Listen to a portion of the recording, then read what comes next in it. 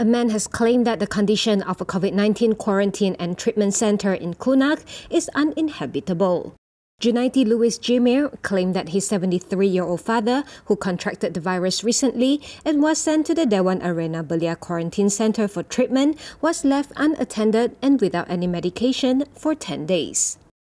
When asked, Junaidi said officers on duty explained that this was because there is no medicine for COVID-19 as yet. Junaidi also expressed concern over the seemingly lax standard operating procedures in the center and hoped those tasked to man quarantine and treatment centers would improve on providing and maintaining the facilities. In response, Sabah Health Department Director Dr. Rosnani Mudin said they are aware of this and actions will be taken to rectify the situation.